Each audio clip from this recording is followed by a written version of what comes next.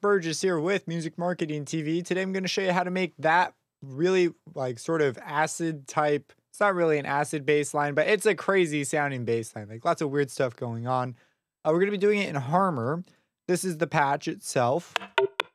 It starts off with some filter movements at the top, so it filters out quite a bit. By the time we get here, filters have opened up. And we get to sort of enjoy this low stuff. If we remove the kicks from it, that's the sound itself. So let's go ahead, let's dive into making this sound. How does it tick? How does it work? So at the beginning here, this is the MIDI. So the MIDI is sort of like all over the place. There is this notion of these upper notes. So there's a rhythmic low end. This is sort of responsible for this constant like pulse. And then we have here this descent, bump, bump, bump, bump. And that's the basic line there, right? It repeats mostly. There's a few spots that have a couple variations, but that's the MIDI. Let me go ahead and make a copy of it. We'll work on the sound from this perspective right here and worry about the changing stuff later. So I'm going to go to Pattern 4, open up a new Harmor, and set it to be default. I'm going to copy this. Let's just make a new pattern and copy that MIDI and paste it in. So again, if you want to copy the exact MIDI, there you go. This is the MIDI that I settled on. So let's go, let's pop this in over the same spot, and we will mute the top clip for now. And we'll set up a loop here. Okay, so in reality, this is like all that's happening. This is going to be a little loud, so let's turn it down just to begin with. Yeah, so that's our sound. Maybe make it a touch louder. Okay, so first move we're going to do is use the Pluck Knob. So this is essentially just a low-pass filter that comes down on every note. So if we just set this up and bring this up, we already have a great base of a sound. Now there's a couple ways you can vary this sound that will be interesting. The first is we can move from a saw to a square. And I actually do that in the track at these moments. The square comes through a little bit more. Yeah, they're very temporary. There's one in the middle of this as well. If we listen for this automation, that motion is a square motion. Yeah, very nice.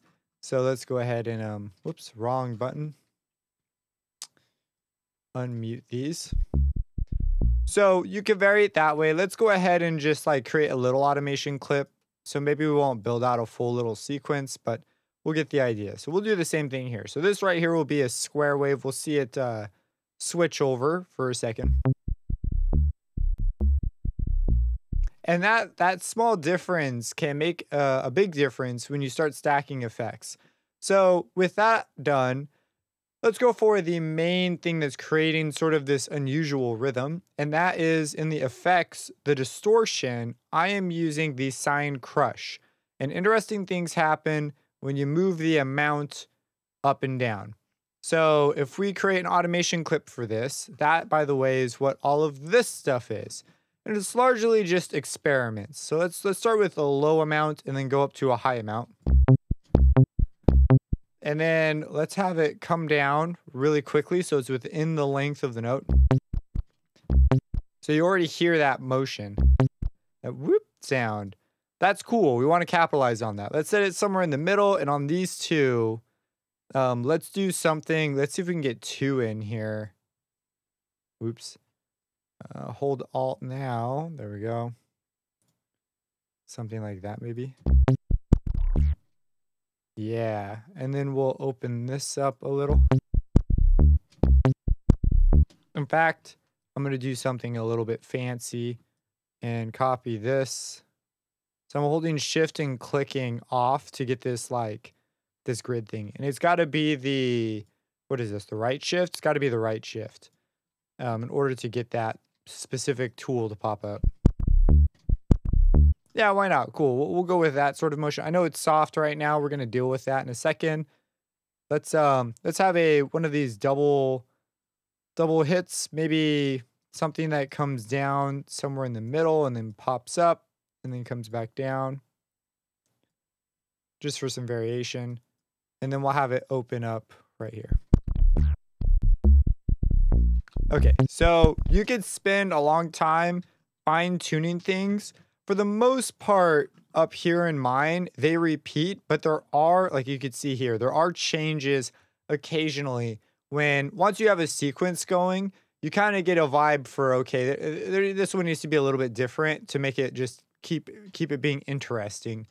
But you don't want to go too crazy. You see, it's very much the same most of the time. There's two main sequences, this one and this one.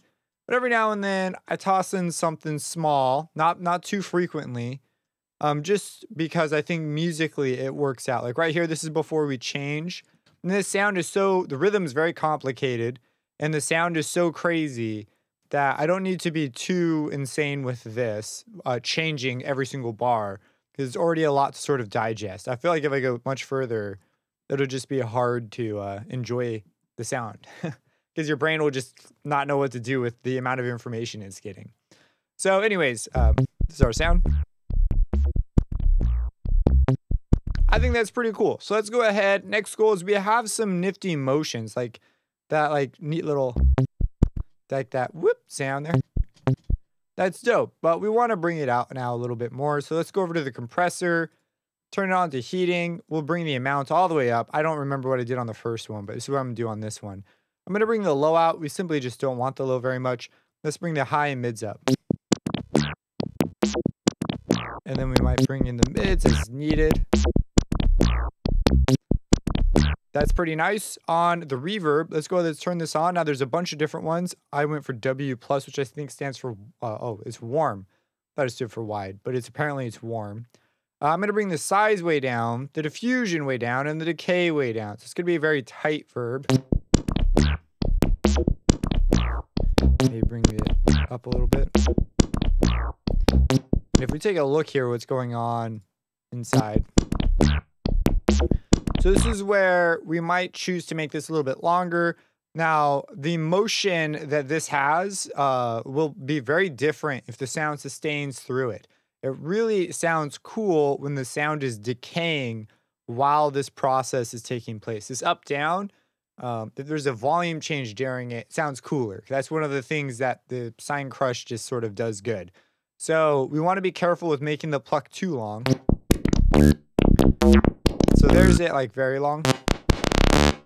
And you see, we get variation, but it's very different. We don't have all the cool little glitchy stuff. It's more of a sustained tone now, where the distortion isn't like moving around, because the level that's hitting the distortion is very much the same.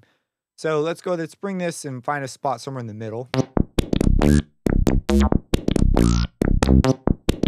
I think that's pretty cool. And we get that top note real nicely. I actually really like that.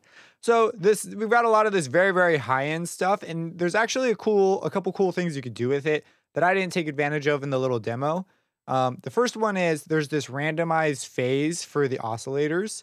If we make the phase running, this will make it so that this just starts at a new point on every note. But spectrally, all the harmonics are still lined up. It's just the entire waveform starts at a new phase. And that could be cool.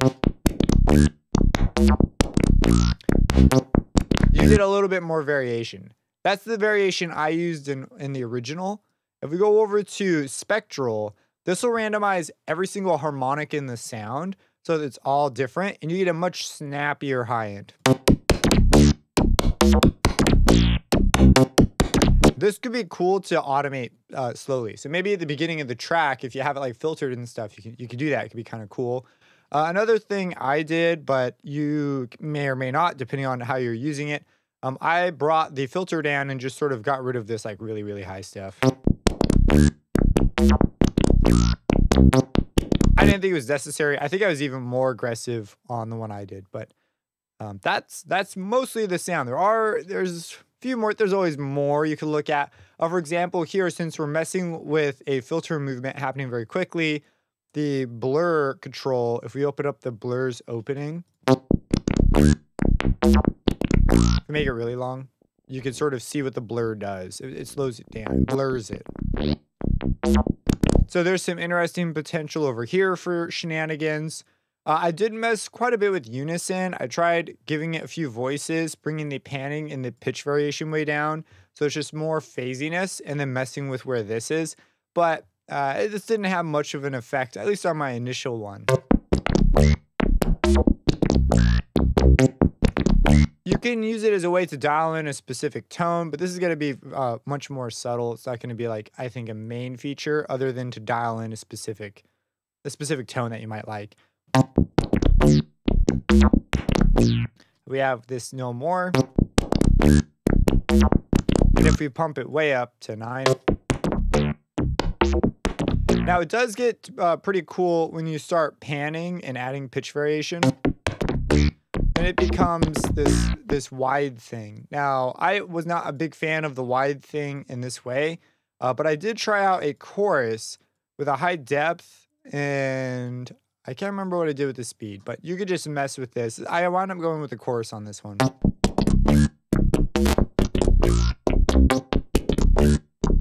Might bring the spread down. And that's basically the sound. I did experiment with some post effects ideas, but most of them wound up just reducing the clarity of all the cool little glitches. So I wound up not going for those. Compression is probably the other thing that you might want to go for. That could really pull the sound together a little bit. But I really like where this sits right now. We got a good amount of bass coming in. We can always mess with the just built-in compression we're using right here. Let's go ahead and then just toss in the kick. So we'll grab a kick here and we'll put that in, paste it. Got our variation. And all I did to make it work throughout the track, let's leave this like randomly in here. I think this might be cool. Like how does this work with the original? It's very different. I think it probably not the move to move here, but we'll leave it in there for now. There's only a few big sweeping moves. So you notice this is the square wave thing, you know, so that's no surprise we did that here. But we have here the filter. So there is a filter that is closing down over time. This is a high pass filter. So the low end will enter as this goes down because the filter's cutoff is going down, letting more of the low frequencies through. And this was a bit touchy. It took a little bit to get it to, you know, fit just right. And then there's the pluck decay length. And we saw here, setting up the sound, the pluck decay length, if it's too long, it doesn't let, it becomes too static, like the distortion doesn't react the same way. But if it's too short, we didn't look at too short. But yeah, if we make it too short here, then it's just too short to have time to do anything if we make this like really short. It's still a cool result, but it's that's too short, I think, for some of it. This would be cool as like a variation. So automating this would be kind of a cool idea. So that's what I did here. It starts out shorter and then it pulls up into the region that I actually wanted. And let's put the other one back. So let's mute all this stuff, bring that one back. And then finally, to wrap it all together, there's a kick drum little sequence that pops in at the top here. In case you're wondering, this is just a kick. And it does one of those, a little pitch down. We hit a note just below it, and then it pulls up. Boom, done. I think it works really well as like a way of transitioning into adding a kick.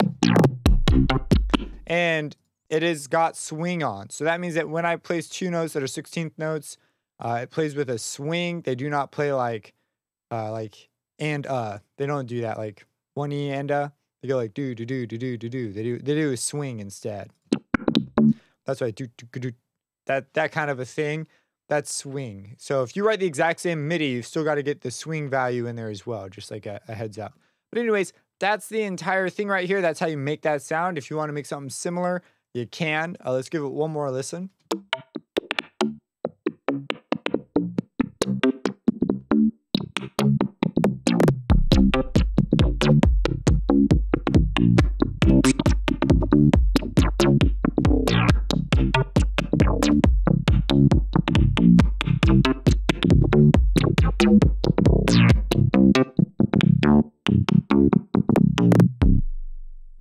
If you have any questions about this, feel free to let me know. Subscribe and hit that bell icon for future videos, and have a blessed day.